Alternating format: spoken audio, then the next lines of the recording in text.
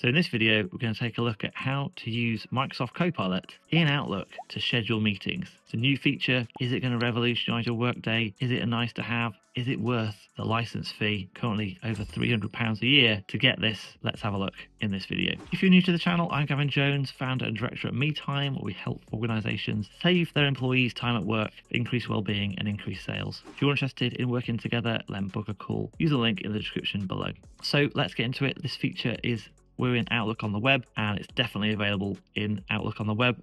Microsoft seems to prioritize new features coming out in Outlook on the web. And what's been available in Outlook for Copilot for a little bit of time is summarizing your emails. So if you're in an email, they've got this summarized by Copilot box. That's going to change, so it automatically summarizes your email and sticks it right in the preview, so you can get a gist of what your email's going to be about. That's coming later in the year. But the bit that we want to talk through today is this little hidden button here, which doesn't have a Copilot icon, a normal Copilot icon, which is schedule with Copilot. So I've just done a webinar with Node IT. Thanks for those that came to watch. If you haven't, it's available on YouTube through Node's channel and shortly on mine, so subscribe if you want to see that one when that comes out. But we were going backwards and forwards trying to sort out this webinar. Molly did loads of stuff to sort it out, and we were mostly in Teams, but also then jumped into email, where we want to share some files that we couldn't put in chat because we're external companies.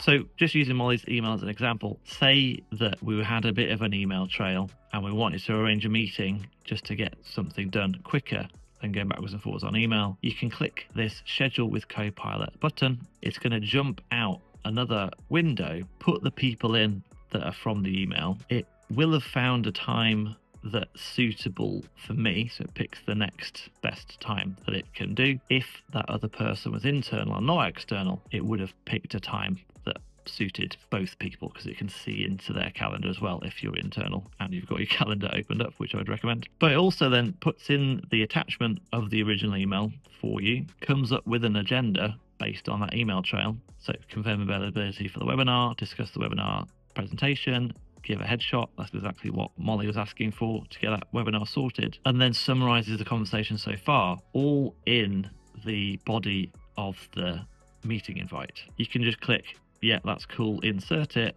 and it'll just turn that back into the invite. So you don't need to accept what AI is saying, but in this instance, it was pretty good. And all we do is hit send, and the meeting invite is sent. So let me know in the comments, is that going to speed up your workday? You could have done something similar before by dragging the email into your calendar. You have to pay for this feature. It's a Microsoft 365 Copilot one and not a free Copilot one. So let me know what you think about it in the comments below.